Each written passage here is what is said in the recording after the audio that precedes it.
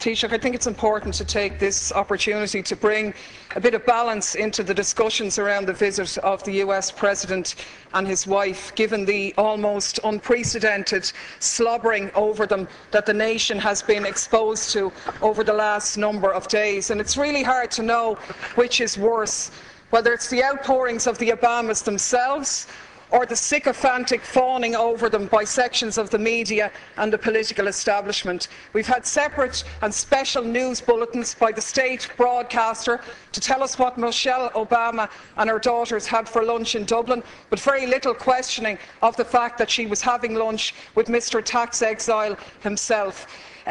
We had very little challenging of the fact that she's glad to be home, a country that she's been in less than a week and that her husband has very tenuous links in.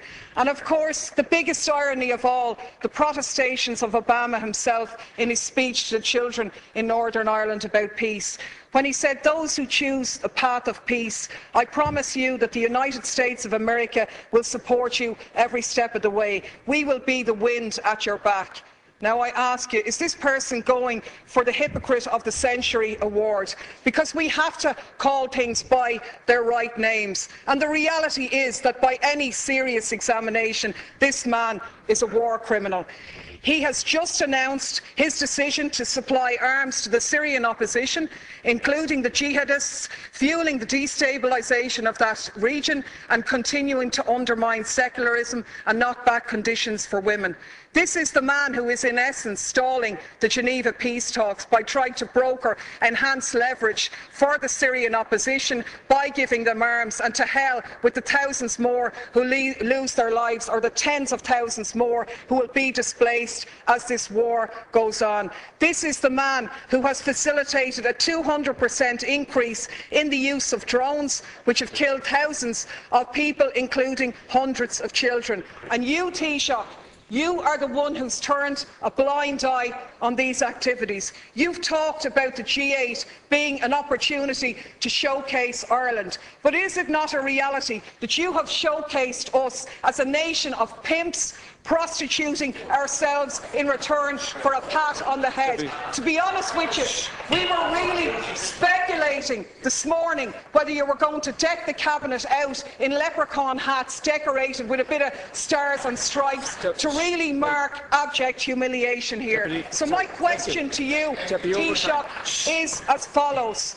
What steps are you going to take to follow in the correct statements and the correct decision of your colleague Taoiseach Eamon Gilmore, who voted against the lifting of the arms embargo in relation to Syria? What steps are you going to take to ensure that no weapons for Syria are going to go through Shannon in breach of our international laws on neutrality? What steps are you going to take to showcase this country not as a lapdog of US imperialism, but as an independent nation with an independent foreign policy which takes a lead in international diplomacy to outlaw the use of drones, the favourite method of extermination of your friend Mr. Obama?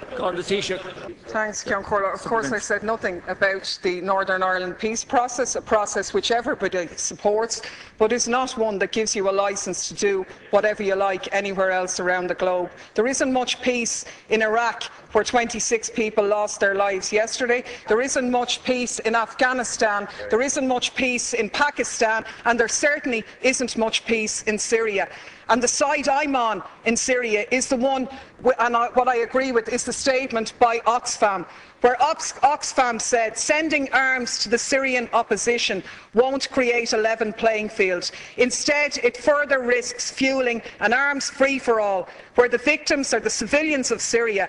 Our experience tells us that the crisis will only drag on for longer if arms are poured in. And that's in essence what the Americans have done here. I can only take from your non-answer to the question that you were asked is that you're going to take no steps to ensure that those arms will not be sent through Shannon in breach of our neutrality. You said here last week no arms ever came through Shannon. How do you know that, seeing as no investigations take place? The reality is, in 2012, 548 US planes landed in Shannon. How do you know what was on them if you haven't examined them?